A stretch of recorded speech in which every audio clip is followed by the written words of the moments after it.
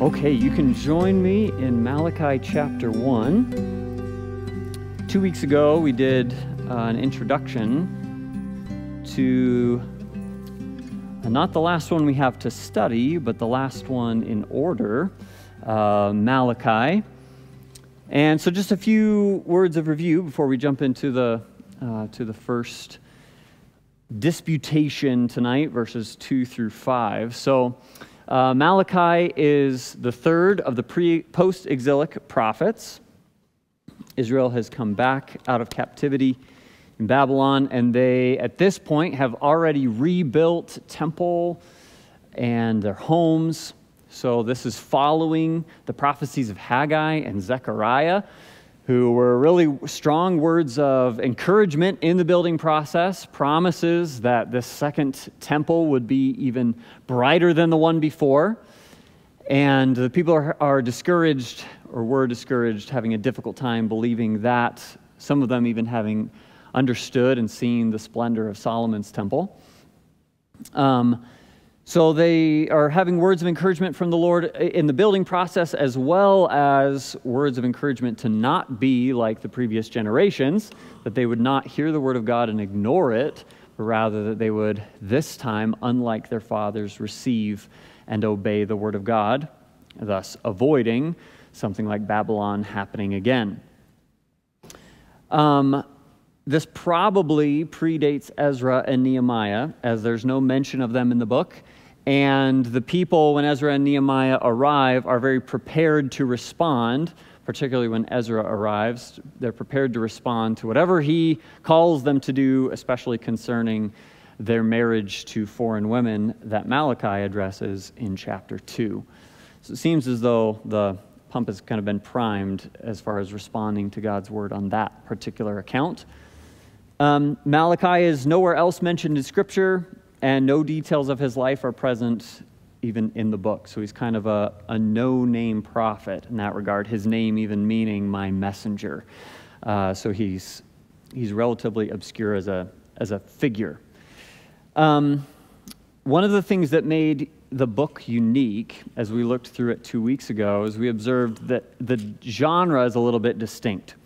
And that's that it's in the style of what's called disputation. So there are, I believe, 6 disputations. And the way that a disputation works is that the speaker makes a statement. For example, what we'll look at tonight, I have loved you, says the Lord, in verse 2. And then following the statement, the same speaker even anticipates and raises a counter-argument. This is similar even to some of Paul's writing in Romans. After he makes a theological point, he kind of anticipates the question that the readers might express themselves. He asks it for them, and then he makes a question or gives a solution in response to their question. So that's the disputation form, that you make a statement, you raise the counter, like in verse 2. He says, after I have loved you, the counter is, well, in what way have you loved us? And then the speaker addresses the counter-argument. So in this case, the Lord of hosts is the speaker, and he speaks these 6 disputations through the voice of his messenger, which is Malachi. Should have had this up while we were saying that. Yeah, there's 6 of these different sections. So the first one is unique. It's a little bit shorter. I don't know if our time will be shorter or not tonight, but we are just going to look at that first one because the second one is quite extended. It runs all the way from verse 6 in chapter 1 through the end of chapter 2, or the middle of chapter 2, verse 9. So because of the length of that, we'll not dive into it tonight. So we're really taking a look at the first disputation. And as you notice, even throughout, a lot of these are disputations about, or God's accusations about the people, how they even in the return, have already begun failing. That the priests have disdained the name of God. That the people are acting in treacherous ways. That they accuse God of not being a God of justice. That they are not giving of the tithes. They're robbing God of what he is owed, and they're complaining against him. Even saying, what have we spoken against you? And they've made the conclusion that it's useless to serve God. What profit is it that we've kept his ordinance? They just already in the restoration, the people's hearts have not been faithful to God. So this first disputation frames the rest of them. So when he begins with a statement about himself, right? God's statement is that I have loved you. That's what's on the table for discussion, is God's love for Israel. And this is going to provide context really for understanding the relationship between God and Israel that's depicted all throughout the rest of the book in its sort of fragmented state, its brokenness because of their disobedience. It's this fractured relationship because Israel continues to be reluctant, Israel continues to disobey, and as we see here, God continues to be determined and to be toward his people. So it's a statement positively that he has loved them. Now, clearly that describes the choice of the divine toward the human family. This is not the result of anyone's activity. He's about to hearken back to some of the patriarchs. But this isn't the result of Abraham's activity, as we're going to see clearly in God's evidence to support the claim that he loves them. The connection between love and choice is a very close one, God's love and his choice of his people. So he's set himself toward Israel, is the claim. And, true to disputation genre, they dispute the claim. Well, show us. In what way have you loved us? That's the response. And it's not necessarily that Israel verbalized those words, but that they reflected that attitude, that mental habit, that disposition. That's how they thought of this perspective that God loved them. Does he truly love us? I am not convinced. I don't see it. This perspective is challenging the validity of the claim. And as we think back through Israel's history, this tended to be their habit, to question the claim of God's love towards them. You think even a few days after God miraculously delivers them in the Exodus and delivers them from Egypt's army, parting the Red Sea, dry land, and then swallowing up their enemy. And they sing songs of praise, but it's not but a few days later that their stomachs are rumbling, their throats are dry, and they begin to complain. And in Exodus 16, it describes how they even say, have you brought us out here just to kill us? Is that what you're doing? Is that what you're about? Have we discovered the truth of your plot? This is why you did all of those great acts of deliverance, just to kill us. And then later on in the book of, Deuteronomy recounts it well. In chapter 1, after Moses sent out the spies, right, in order to see the good land. And 10 of them come back with a negative report. 2 of them come back with a positive one. But he says, the plan pleased me well. I sent out 12. This is verse 25. They also took some of the fruit of the land in their hands. They brought it down to us. They brought back word to us saying, it is a good land which the Lord our God is giving to us. Nevertheless, you would not go up, but rebelled against the command of the Lord your God, and you complained in your tents and said, because the Lord hates us, he has brought us out of the land of Egypt to deliver us into the hand of the Amorites, to destroy us. Where can we go up? Our brethren have discouraged our hearts, saying, the people are greater and taller than we. The cities are great and fortified up to heaven. Moreover, we have seen the sons of Anakim there. So they thought they had discovered God's plot. Like, all this time you've said you love us. All this time you've said you're for us. You did a couple of wonderful things on our behalf just to set us up for falling into the pit of death in the good land. So this habit is certainly there, that they would doubt or dispute the love of God toward them.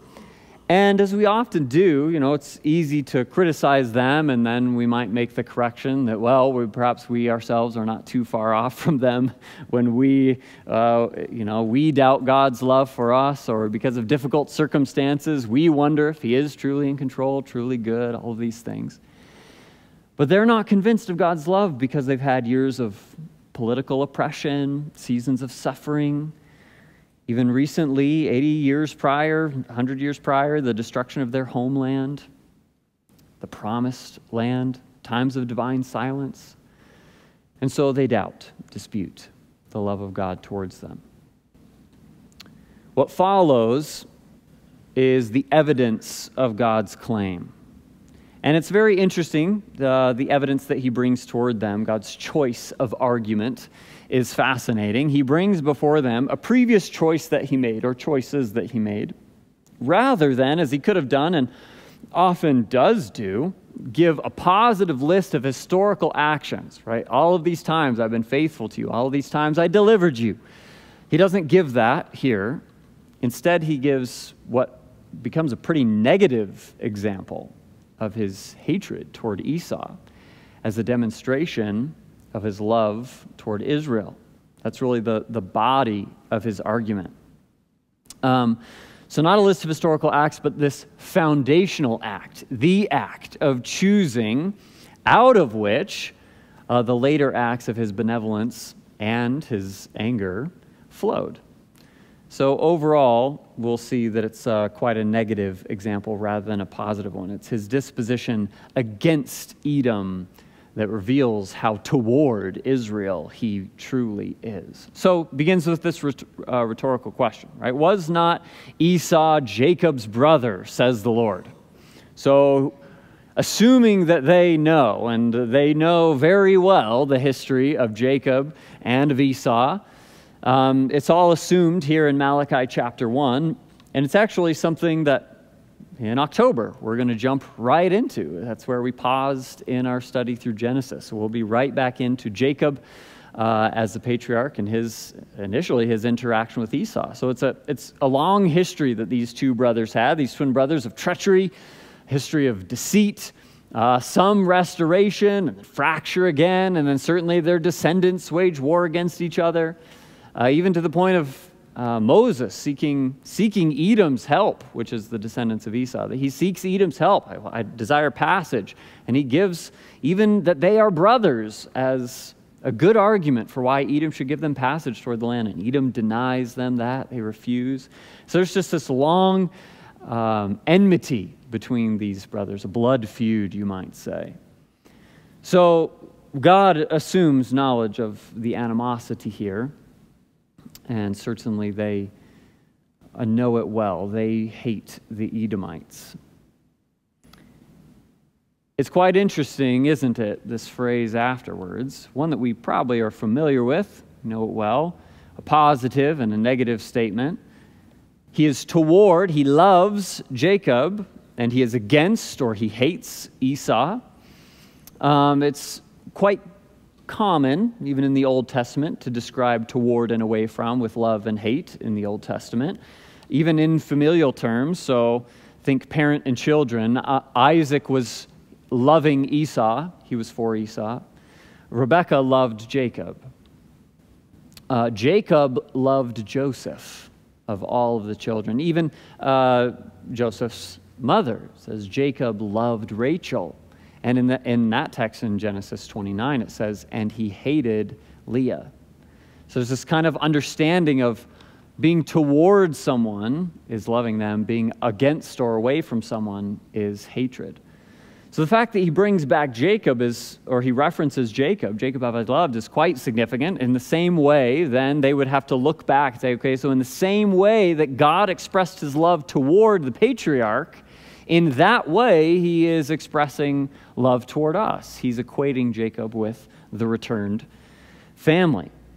And that means not only the blessings that God gave to Jacob, but the requirements as well, this expectation of fidelity and obedience. God expects the returned covenant community to conform to the same commitment that was made by the patriarchs. It's easier than having a problem with God loving Jacob to have a problem with Esau being hated. That's quite a strong word, and is a very strong word for us, too, to view hatred of somebody. So I do think that the family dispositions, the family relationships, and the description of them in the Old Testament does help a little bit to unveil what he's talking about. Even that the Israelites made the claim in Deuteronomy that God hated them by leading them toward what they thought was destruction. But it's important that we not shy away from the language or dismiss the language of God being very strongly against someone, an individual. And as we'll see later on in the evening, not even based upon what that individual has done, not even based upon the activity of that individual, but that he made a choice even before that person was even born.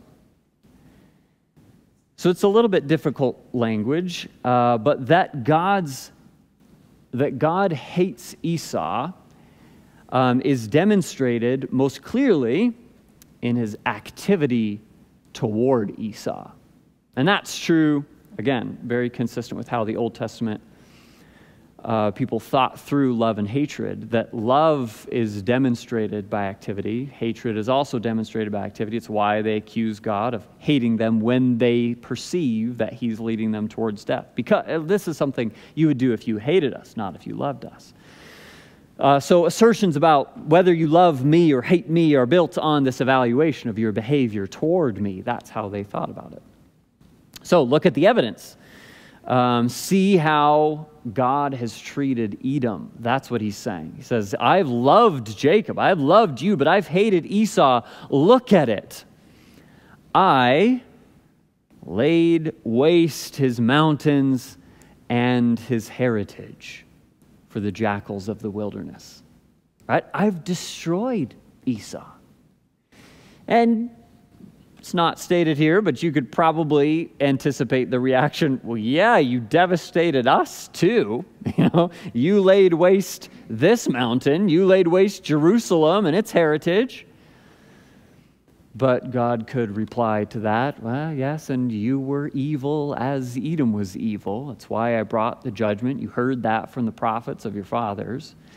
The distinction's not in the devastation, but what I'm accomplishing through the devastation. Observe what follows this laying waste of the mountain. The idea that the picture he's beginning to paint is that Edom too, in verse 4, Edom too is returning from exile. Edom too has had their fortresses brought down, and their desire is to come back into the land and to rebuild. So certainly that sounds familiar to the exiles. So God is saying, even though Edom has said, we've been impoverished, but we will return and we will build the desolate places. What happens to Edom? Edom is going to continue in their arrogance. You recall, this is one of the primary accusations against the nations, is that they worship their hands. They worship their nets. They worship all of these objects and aspects of life that they believe to be the supreme provider for them, and they say, we're going to go and we're going to rebuild. Unstated, but expected emotion in the text is in our name. Like, we're going to do it. But Edom continues in her arrogance and self-reliance, seeking to rebuild what once was. But God says, they may build, but time and time again, I will throw down anything that she seeks to rebuild. So a few cross-references that are helpful in describing the difference in the finality of the judgment would be Isaiah 34, 5 through 10. This is a curse on Edom. It says, for my sword shall be bathed in heaven. Indeed, it shall come down on Edom. And on the people of my curse for judgment. The sword of the Lord is filled with blood. It is made overflowing with fatness, with the blood of lambs and goats, with the fat of kidneys and rams. For the Lord has a sacrifice in Bozrah, and a great slaughter in the land of Edom. The wild oxen shall come down with them, and the young bulls with the mighty bulls. Their land shall be soaked with blood, and their dust saturated with fatness. For it is the day of the Lord's vengeance, the year of recompense for the cause of Zion. Its streams shall be turned into pitch, and its dust into brimstone. Its land shall become burning pitch. It shall not be quenched day and night. Its smoke shall ascend forever. From generation to generation it shall lie waste. No one shall pass through it forever and ever. And then Ezekiel 35, verses 7 through 9. Mount Seir is synonymous with Edom and Esau. Moreover, the word of the Lord came to me, saying, Son of man, set your face against Mount Seir and prophesy against it, and say to it, Thus says the Lord God, Behold, O Mount Seir, I am against you. I will stretch out my hand against you and make you most desolate. I shall lay your cities waste, and you shall be desolate. Then you shall know that I am the Lord, because you have an ancient hatred, and have shed the blood of the children of Israel by the power of the sword at the time of their calamity, when their iniquity came to an end. Therefore, as I live, says the Lord God, I will prepare you for blood, and blood shall pursue you. Since you have not hated blood, therefore blood shall pursue you. Thus I will make Mount Seir most desolate, and cut off from it the one who leaves and the one who returns. And I will fill its mountains with the slain. On your hills and in your valleys and in all your ravines, those who are slain by the sword shall fall. I will make you perpetually desolate, and your cities shall be uninhabited. Then you shall know that I am the Lord. So you can see very clearly, this is like an eternal Sodom and Gomorrah, is kind of the picture that's painted. The blood runs freely, eternally, like it's a perpetual judgment. Contrary to Israel's judgment, that was dark, it was severe, it was surprising, it was even at the hand of great evil, but it was not an eternal one. At the end of every statement of judgment, as we've seen through the prophets, there's a statement of joy, hope, prosperity, eternally so. So the end of the paths is quite significantly distinct. So while Edom intends to rebuild, the divine intends to desolate. Who will have the last word, Edom or God? Based on the case that he's built here, I hate Esau. God will not permit Edom to succeed, for his hatred is toward them. So there's quite a contrast indeed, right? The prophets, Malachi, would be calling on Israel to say, look at the difference in the rebuilding process.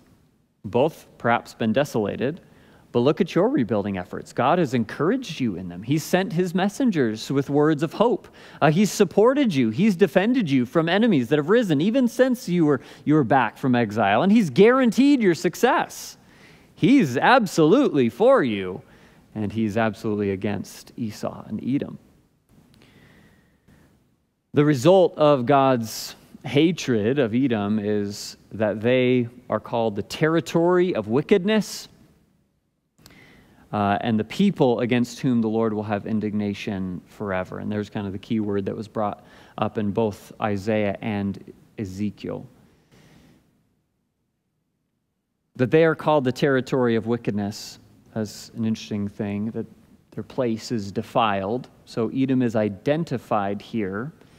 When we get to Romans in a moment, this will make maybe more sense. But what's not been in view so far is Edom's deeds, Esau's offenses, his list of sins. Right? This was a decision that was made prior to the boys being born. So why does he then identify them? They're called the territory of wickedness, because this is certainly a relationship to their activity. So Edom is now identified in Malachi as the wicked land that is opposed to God. Their nature, we'll argue, has remained unchanged, and it's been exposed, identified. They are the wicked ones. Their pre-born, pre-activity nature has not only stayed the same, it's manifested itself in a whirlwind of wickedness. It's grown up and birthed death, as James might describe. So not only is the place, they're called the territory of wickedness, a defiled place, but they're a condemned people as well, the people against whom the Lord will have indignation forever. So he'll oppose them eternally. His hatred lives in perpetuity. What is the effect of all of these arguments on the people of Israel? Will they hear? And at the end of God's statement, he says, your eyes will see, right? Israel, you shouldn't need to look any further for proof of God's love than your blood neighbors. Look back to the brother of your father. Yahweh's condemnation of Edom gives evidence of his love for Israel. So when they look there, when they look across national borders, then they will see God's love for them. And they will say, the Lord is great. Yahweh is great indeed. Beyond the border of Israel, or you might say above the border of Israel, those would be the two different ways to translate this word. So it's either above, meaning sort of back to the supremacy idea, that the Lord is great above all of Israel. Truly, he does love us. Or, and I think this is probably a little bit better word to describe what's going on here, that the Lord is magnified beyond the border of Israel. So as this, he moves to an international focus, that there is no nation that the sovereignty of God does not rule, as displayed very clearly with Esau and Edom. So there's a contrast indeed. Look at Edom. They are condemned and you are not. So the tension in the relationship between God and his people that's further described in Malachi is really a result of their stubbornness and their disobedience, not the result of God not being benevolent or loving or toward them. So he's still, even in this statement, in this disputation, is calling on them to respond rightly, to respond with humility, unlike Edom, to respond in their exile with trust in the name of God, to build in his name, to obey in his name. Right? I've blessed you and given you mercy and a promise that this temple will be brighter even than the first. So respond to me, come to me.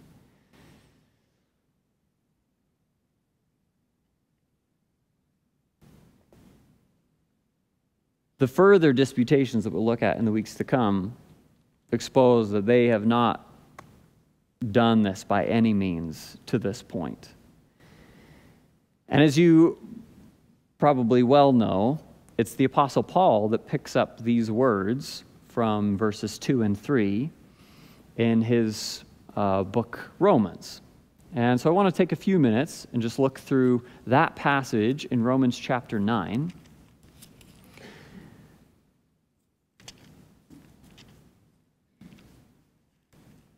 Paul is, in this letter, he's turned his attention to discussing kind of his countrymen, meaning he's turned his attention to ethnic Israel.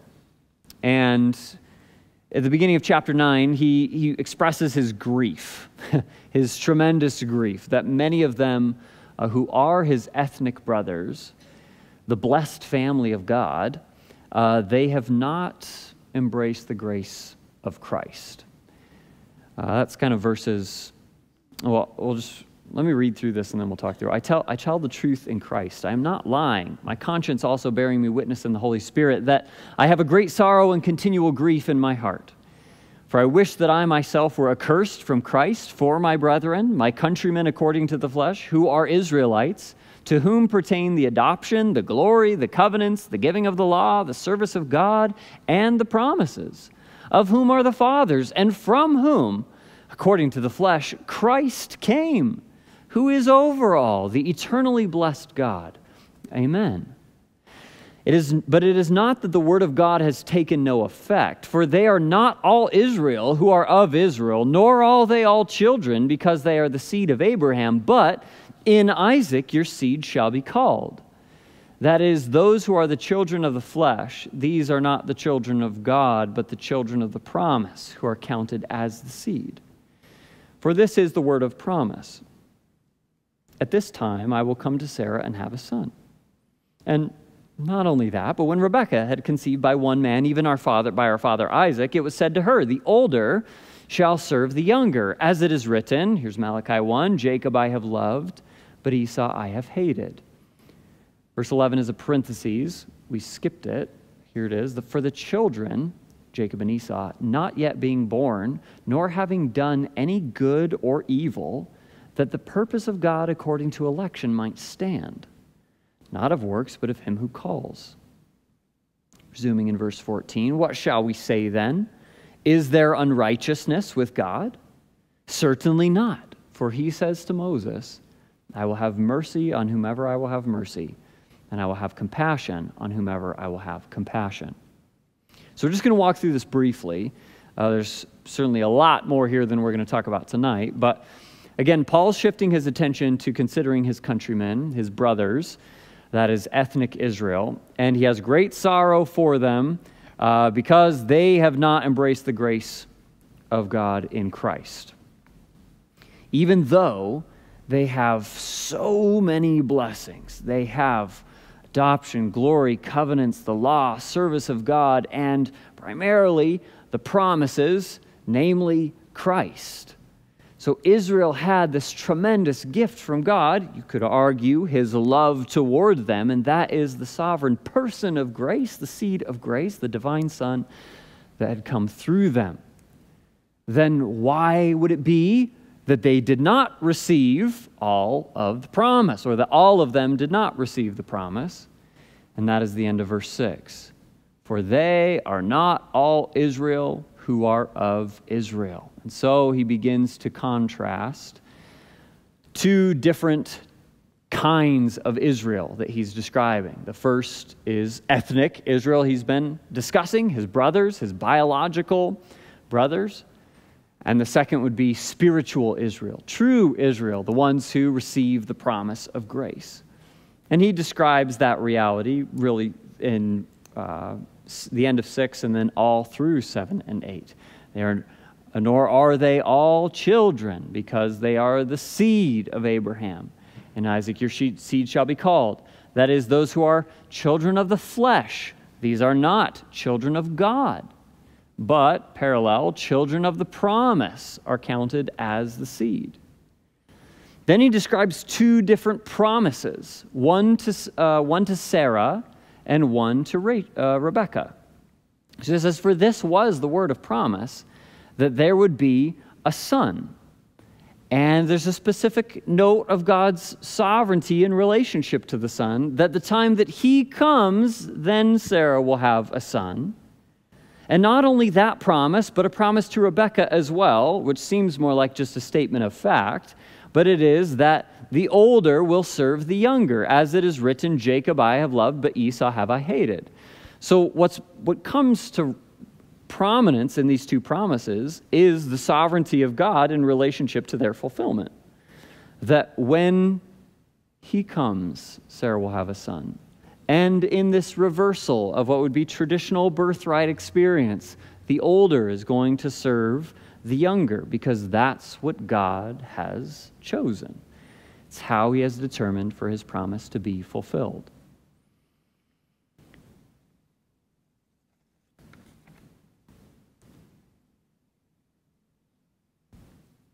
So God's sovereignty is emphasized in both the promises. Now, verse 11 is a very significant parenthesis, because it describes and clarifies a point that we made earlier, that the children's activity is certainly not in view here, right? This determination has been made before the children were even born, before they had done any, or they had opportunity to do anything good in order to be favored, or anything evil in order to be condemned. Prior to any of that, God has loved one, set his affection toward him, hated the other, set his affection away from the other son. And so how do we reconcile this? Well, certainly we know that even children, according to Adam, are not innocent before God. This is to reiterate a common example that Pastor Matt uses in describing this exact text in Romans 9. People often have this preconceived idea that election means that there's this body of innocent people. Everyone's here, and there's then two categories on the side: righteous, wicked, love, hatred, favor, and condemnation. And God's sitting there with this jar of innocent people and transferring one over here, and then a whole handful over here, because there's more that are reprobate, and then a couple here. And it's really a flawed idea. That's not how God operates, neither is it the reality of the human condition, because we're not all sitting here in an innocent condition, are we? Jacob and Esau in the womb are guilty. It is the nature of humanity, post-Adam, to be against God. It is our fall. It's the description of our fall. We have been completely touched by sin. And so rather than a category of innocence that God is then giving life and death to, we understand that it's a category of condemned humans. We're all in that condemned category. And in his mercy, in his kindness and compassion, God is from that category of condemned, choosing those whom he will set his affection upon. Jacob, he loved. Esau, you could say, remained in the category of hatred, of condemned.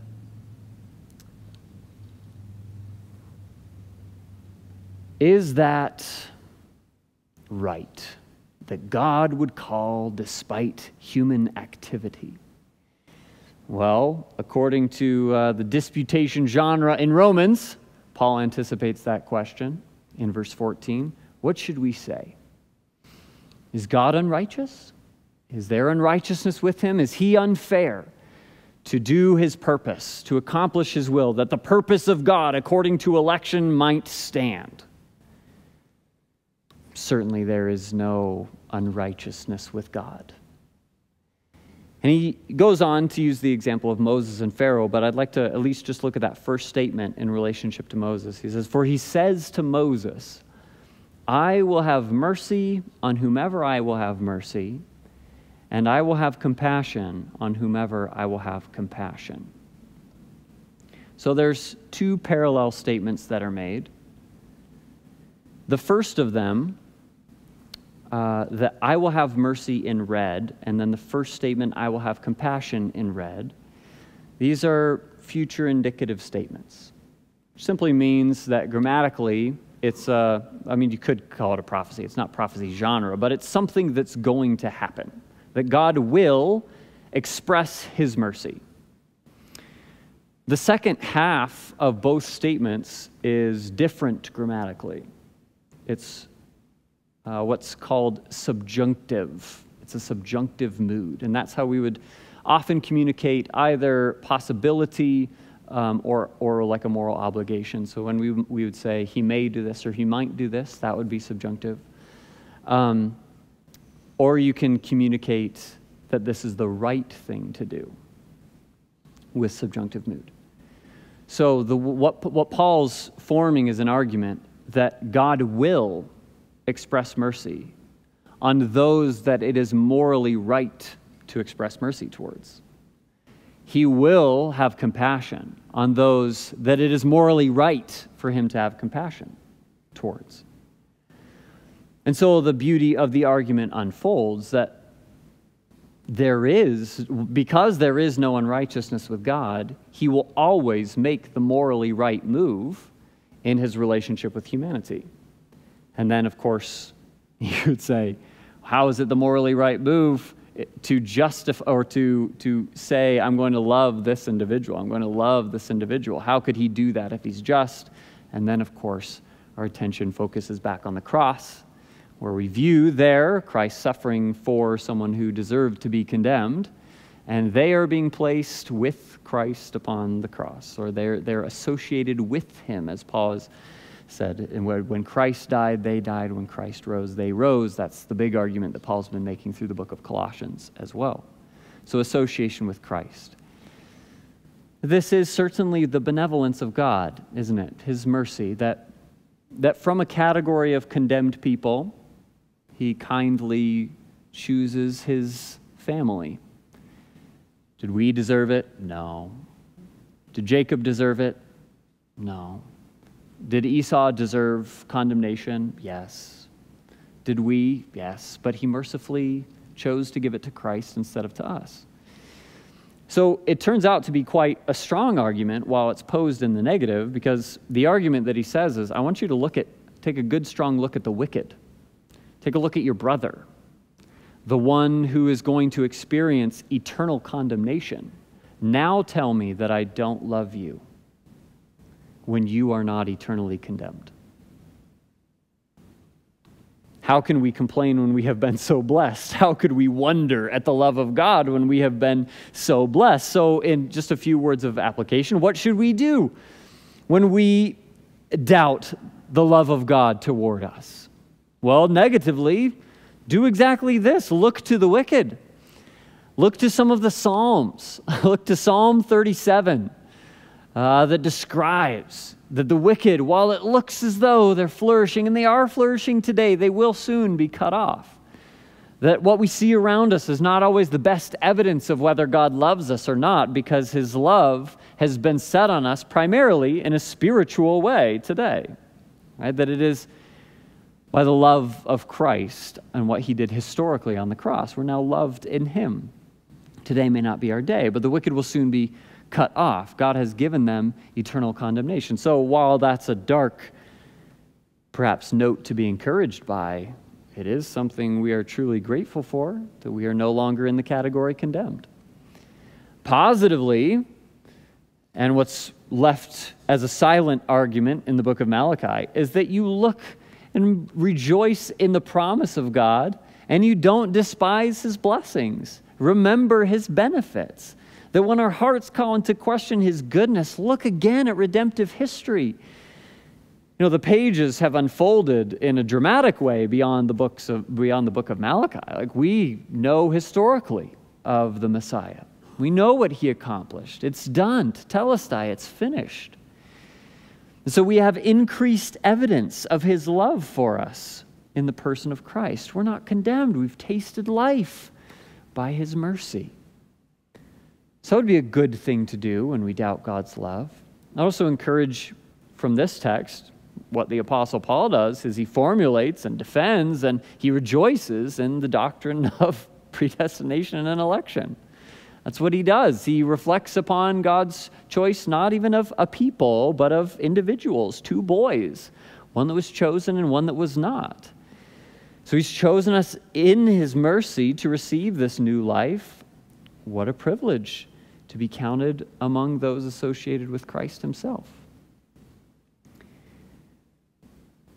And then, when we're tempted to mirror Israel, historically and even in the post-exile period, when life appears to be inconsistent with the promise of God, when it doesn't look as though things are being fulfilled as God has said they would be, what should we do? Well, according to Colossians 3, we agree with the mind of Christ.